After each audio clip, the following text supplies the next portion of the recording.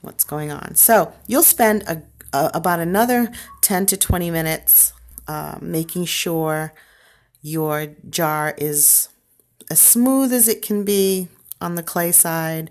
The seam is covered here. I'll have some work to do to cover that, and I'll just do a little bit now, and then after that I'll have to kind of make sure it's as smooth as it can be. If you plan on adding a ton of texture, which I do plan on adding texture, then you'll see that I won't have to worry as much, but I still want it to be a quality, a certain level of quality that I feel is acceptable.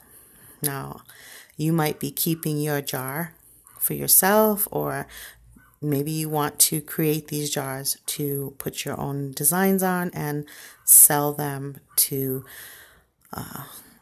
the public. And I do that. And you can check out the new website as soon as I'm done. I'm just in the process of revamping Lux and Vixen. And so you can always go there.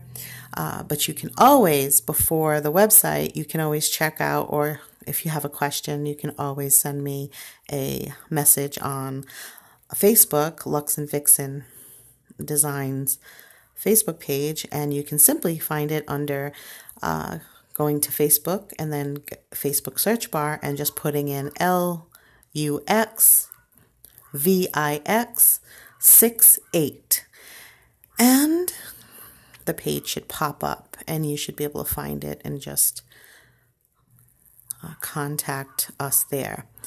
Okay, and so for the next video going forward, we will start at this a nice smooth jar. So you'll click off now at the video ending, and you will continue to smooth your jar. You will continue to put any little pieces by, again, cutting a little piece of your clay and inserting it. Try to be as particular with the size of the piece that you're doing.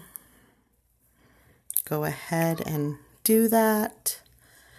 And you'll continue that until your jar is mostly smooth with the clay on it. The texture seems doable to you, mostly smooth.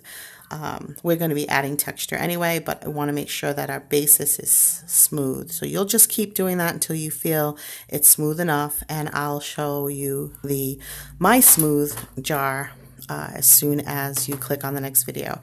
Again, make sure you have paintbrushes instead in case you want to paint on it when you're done.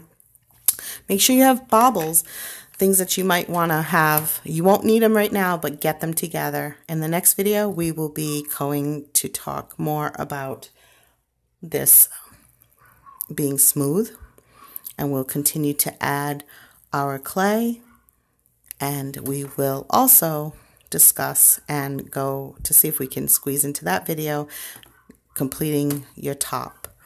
So make sure you have enough clay to continue your jar, and then you want to look at your cover, and you will want some type of clay, whether that's the continuation of the color you're using. In my case, it's green.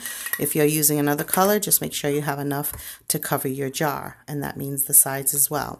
All right, I will see you in the next video. Thank you so much for joining me on this tutorial. This is tutorial number 2. The first tutorial was the introduction, and that was, of course, the promo video. And you're here at the tutorial with Lux and Vixen Designs. I will see you soon. Bye.